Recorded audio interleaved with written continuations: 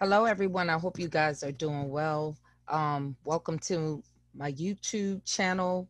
Um, if you please, if you're coming in, this is the first time you are coming in contact with my information, please feel free to just subscribe to the channel and also like the video because it helped the algorithm.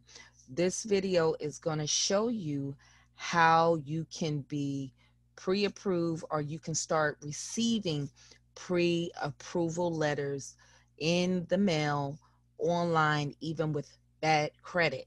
So if you are in the building process of trying to get your credit either reestablished or established, we're going to show you a technique that you need to employ in order to establish your credit. So what we're going to do is go to two websites to help you get your name in the system so you can start receiving these offers in the mail. And later on, I'll show you some steps on how to get pre-approvals or to even get approved with a soft inquiry by leveraging these two websites and using this technique to get into the credit card systems. Now, one thing you want to keep in mind, these websites, if you have already went to these sites or if you have blocked your LexisNexis or your Sage Stream because you're trying to remove negative items off of your credit, this these two techniques may not work as effectively if you don't unfreeze those accounts. So the two websites that I'm going to show you, one is Factor Trust. So we're going to click here and we're going to go to Factor Trust. This is a website where you can enter your information. Some people choose to opt out if they're trying to work on their credit and they really don't want, if they've been a victim of fraud and they want to opt out of this and stop receiving credit card offers. But what we're going to use this today is to help get you in the system to receive credit card offers, especially if you have trouble credit and if you are trying to rebuild your credit. One thing you need to understand about credit cards, the banking system, and the credit bureaus, the banks work with the credit bureaus, lenders work with the credit bureaus to find profiles that fits their products and services. Understand the banks make money off of interest. So the banks want to lend. They want to give out credit cards, but there are certain profiles that they buy, or they go to the three major credit bureaus and say, I'm looking for this type of profile for this type of credit product. Even if you have bad credit, which is considered subprime, lenders are looking to offer you credit cards. Now, when these pre-approval come in the mail, it doesn't necessarily mean that you automatically are going to get that card. It's just saying your profile fits into what this lender is looking for this product. So if you have bad credit and you have trouble credit, there are lenders that specialize in that because they can offer you higher interest rates and not give you such large credit lines for the interest rates they're offering you. This also works for people with good credit. If you want American Express cards, more prime cards with rewards, you might want to opt into this system if you are trying to get larger lines of credit. So Factor Trust works with the CRAs, credit reporting agencies, to put your information in the system. So what you want to do is instead of opting out, you want to opt in. So what you're going to do is hit the opt-in button, and then you want to begin to submit your information. So what it's going to do is take you to the next page. So you want to take the time. I'm not going to start typing in my information because I do have my automatic fill on, and I don't want my personal information shown. But you want to make sure that you want to enter your information consistently, because when you begin to fill out for pre-approvals, it need to match this information exactly. You want your social security number, birth date, and be very careful on how you enter your address here.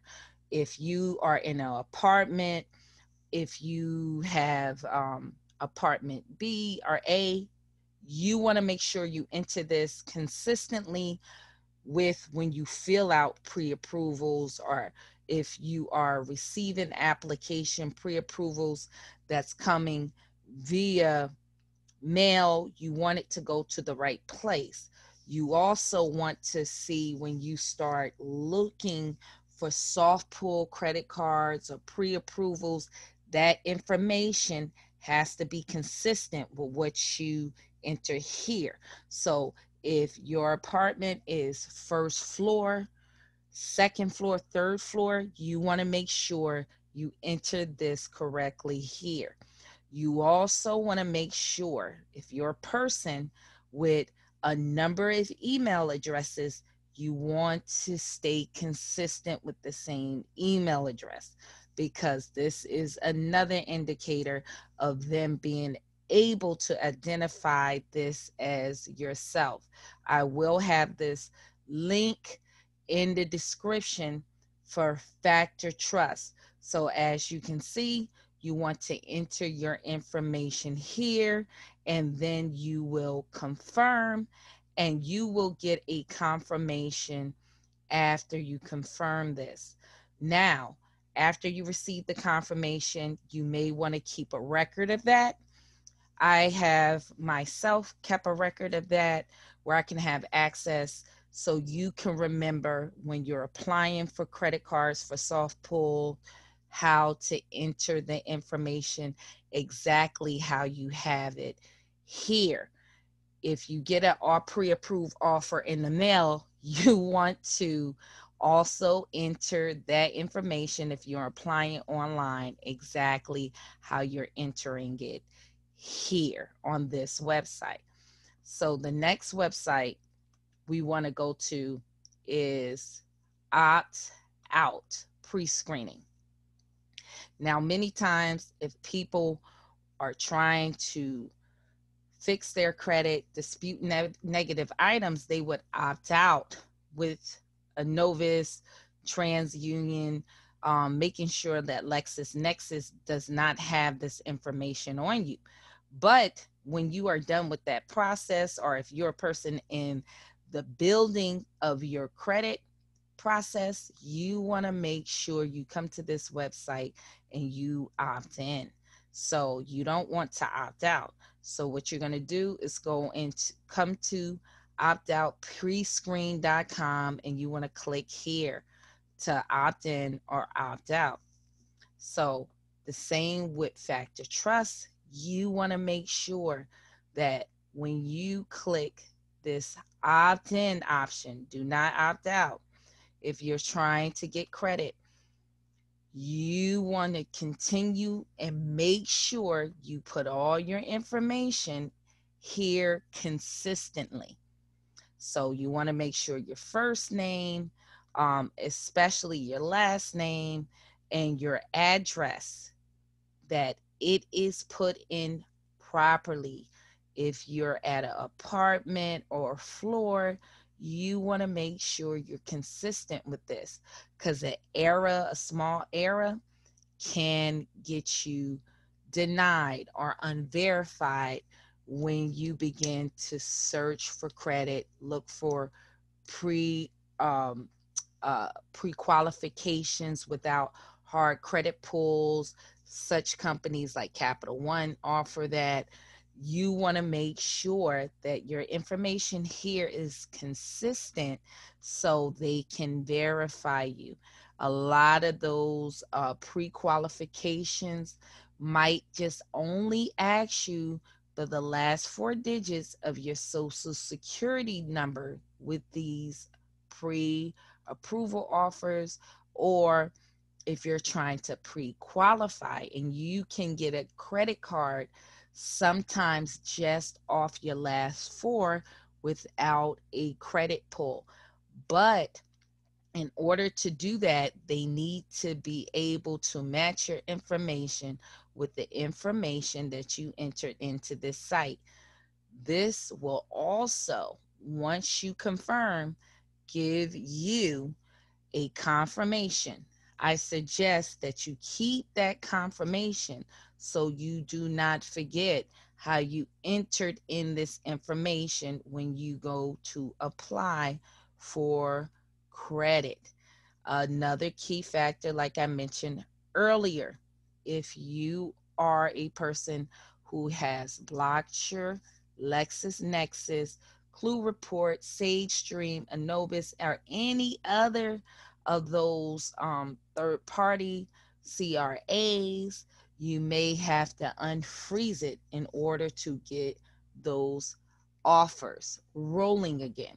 So make sure if you're looking to build credit, this is a way, even if you have bad credit, to get pre-approval offers. So you want to make sure that you do this process. And if you are looking to search credit out, you may have to give these sites 2 or 3 weeks to get you in the system.